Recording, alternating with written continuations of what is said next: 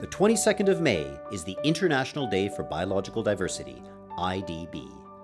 This is a global observance proclaimed by the United Nations General Assembly to raise awareness of the importance and value of biodiversity. IDB 2024 will be dedicated to the promotion of the Kunming Montreal Global Biodiversity Framework, also known as the Biodiversity Plan.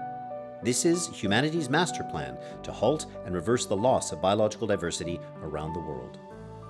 Are you planning to organize an event to mark IDB 2024? This year, the theme is Be Part of the Plan.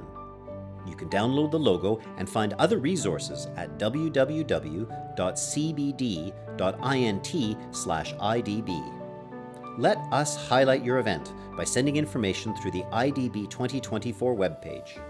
Wherever you are, you can be part of the plan, the Biodiversity Plan.